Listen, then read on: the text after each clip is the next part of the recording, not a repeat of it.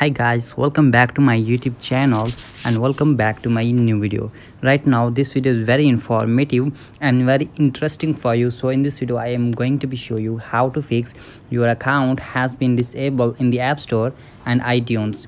So guys, how to fix this problem in this video I am going to be show you. So before starting the video, it's humble request to you to watch my video completely until the end and don't skip my video. And if you are new in my channel, so please subscribe my YouTube channel and also leave like and comments on my video and press on the bell icon option for my new videos. So without wasting any time, let's get started the video. So first of all, what you have to do here, open your setting app here, and after opening your setting app, then what you have to do here, you have to simply scroll down, and here what you have to do, tap on your Apple ID on the top, and then after tap on your Apple ID, then you have to simply scroll down a little bit and then tap on media and purchases option. And after tap on it guys, here you can see three options, and the last option is view account option. So tap on the view account option, and after tap on the view account options, then you have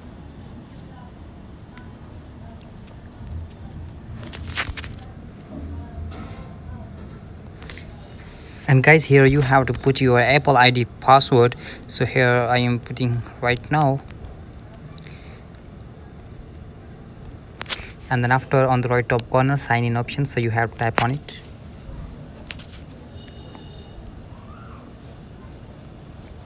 And after tap on the sign in options, then here you have to wait some second. And guys, here you can see country region option, so you have to simply type on the country region option, and after type on it, here wait some second.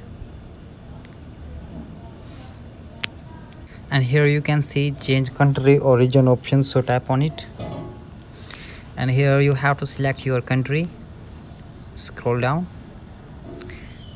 so here I select my country,